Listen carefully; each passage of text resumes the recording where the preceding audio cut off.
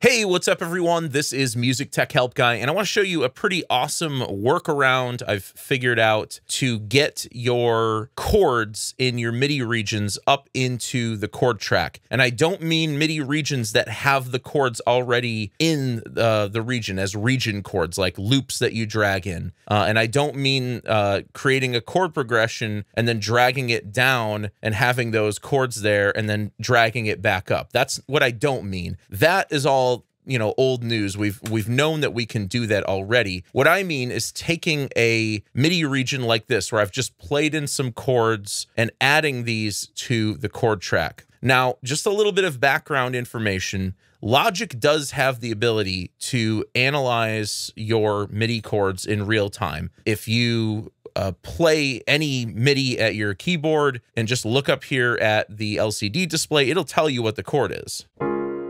So that's a D flat 6. That's a B major 7 with an added 13th. So it's able to analyze chords, and if you go into any MIDI region, you can drag over MIDI notes and it'll tell you right up here what the chord is. So that's E minor 7. This one is D7. And then the next one is C major 7. So Logic has this ability, but why can we not just create chords and add them to the region? And why can we not just drag MIDI regions up to the chord track? I don't know those answers, but in previous versions of Logic, older versions of Logic, I can't remember what the version number was. It was like 7 or 6. There was an option to analyze the chords in a region, and the chord track actually existed in earlier versions of Logic. They took it out and then added it back in. The way I'm going to show you how to do this is a workaround that I just figured out by trial and error. I think this is a pretty big deal. I don't know that anyone has actually shown this on YouTube or on the internet. I'm not claiming to be the first person to figure this out, but I have figured out a workaround that will allow you to get your MIDI recordings up here in the chord track. So let me show you how to do that. So first and foremost, just play in some chords. I highly recommend either quantizing these to the bar line, so at least the first part of the chord is on the bar line, or I recommend turning on MIDI chase so that when you start playback at a certain bar or a certain beat, that the chord actually plays. If you don't know how to turn on MIDI chase, just go up to File, Project Settings, MIDI, and then from here you're going to go to Chase, and then make sure to turn on Chase Notes. Normally, if I create a chord here in the chord track. By the way, if you don't know how to get the chord track, press G to open up your global tracks, and then right click or control click up here and make sure the chord track is shown. If you double click on a chord, there is an option for MIDI input. So if you want to just play a chord, it will input that chord.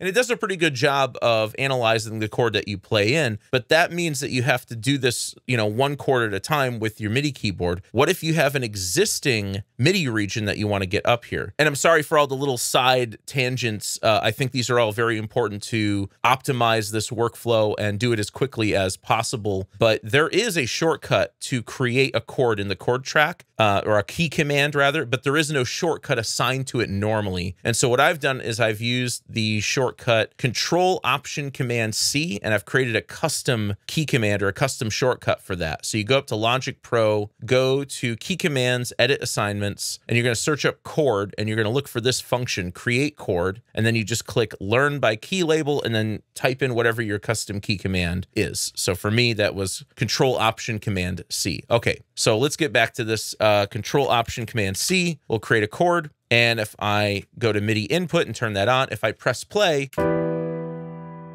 nothing happens. The MIDI region is not talking to the chord track. Fortunately enough, we can fix that. On this track, select that track and bring up your track inspector. From here, you're going to go to the internal MIDI in, and you're going to select the instrument that you are working on. So for me, it's just the only one, piano, studio piano. And then down here where it says record, there's actually two different options. Both of these will work, but I'm going to use internal MIDI in. And then watch this. If I create a new chord and then I turn on MIDI input and press play,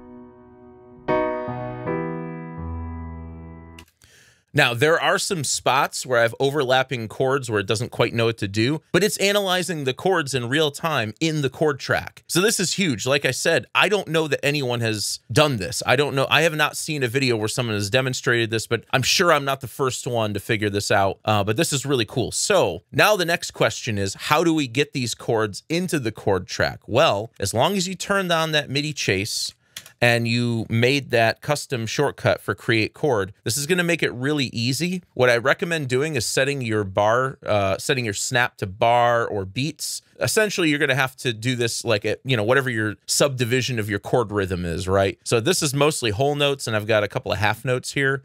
So I'll put this on beat for now. And then I'm just going to, at bar 1 here, press my key command to create a chord, turn on MIDI input, and press play.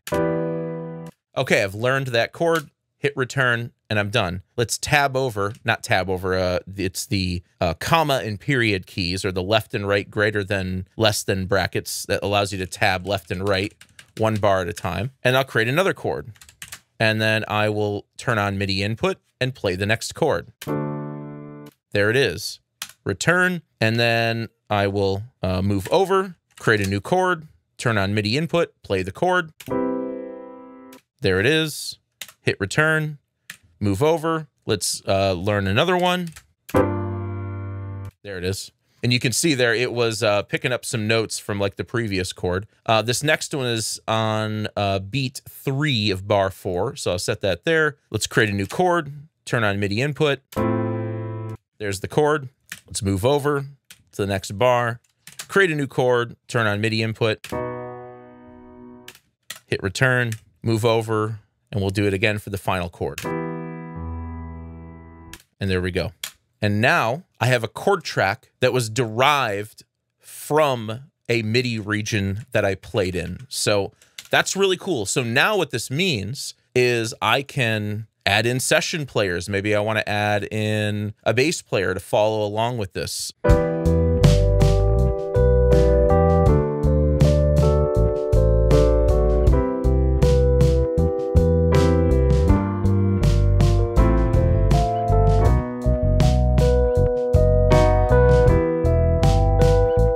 So not the, most amazing musical arrangement in the world, but at least you're able to take real MIDI recordings that you've played in and get them up into the chord track without having to type them in one by one. And sometimes, again, if you're not really like trained in music theory, you might just be playing by ear. You may not even know the name of the chord that you're playing. And so this can assist you in analyzing your chord progressions as well. Now, once you do this, just make sure to go to that MIDI track and go to that internal MIDI in and go ahead and turn that off because that can cause some other MIDI routing issues in the future. But yeah, that's a workaround, really the only workaround I know of at this point to take a MIDI recording and convert it into chords that you can add into the chord track. I really hope that in Logic 11.3 or maybe even in the 11.2.1 update, whenever that is, that they add this analysis feature back in. I mean, in a perfect world, I would love to just be able to drag a MIDI region up here and call it a day, just like you can with the session players and other MIDI regions that have chords on them, or bare minimum an ability to select a MIDI region, right click, go down to chords, and then select, analyze chords or add region chords or create region chords or something along those lines. Whether we have to do it here in the tracks area or even down in the piano roll editor, it doesn't really matter to me. Logic has the ability to analyze chords,